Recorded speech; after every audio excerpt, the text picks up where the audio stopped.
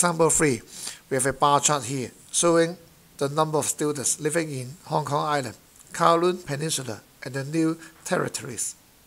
And we can see that there are 3 students living in Hong Kong Island and 18 students living in Kowloon and 11 students living in the New Territories.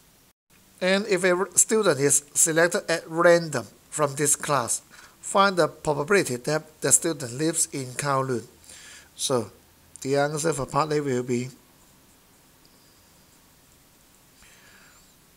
we have a total of 32 students, 3 plus 18 plus 11. We have 32. And there are 18 students living in the Kowloon side. So this will be our number of favorable outcomes. And this is our total number of possible outcomes.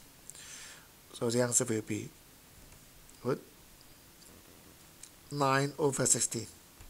And for part B, find the probability that the student does not live in the New Territories. So, not live in NT.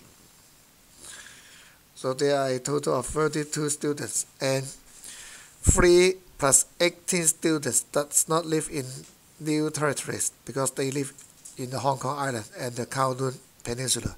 So this will be 3 plus 18. We have 21/32.